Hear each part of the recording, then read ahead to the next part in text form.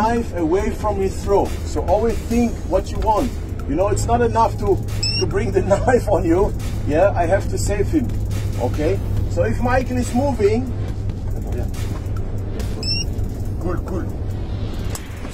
I push against the elbow. You see the knife go away from the throat.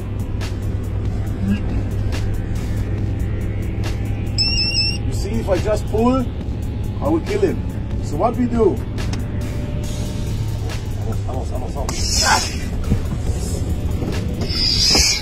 I go here inside, I don't care, and I take it out.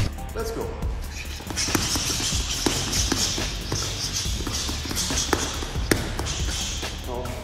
So what you feel? Is it comfortable? No, it's not nice. Okay, so you will do it without gloves? No. Why? Because I will break my hand. Okay. This is what I want. I want that he punch me and that he get injured on my bones. Okay? Go on the ground! On the ground! Was?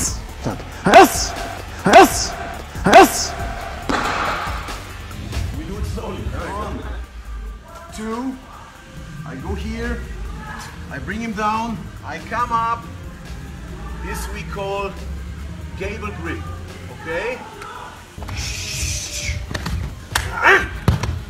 And I go.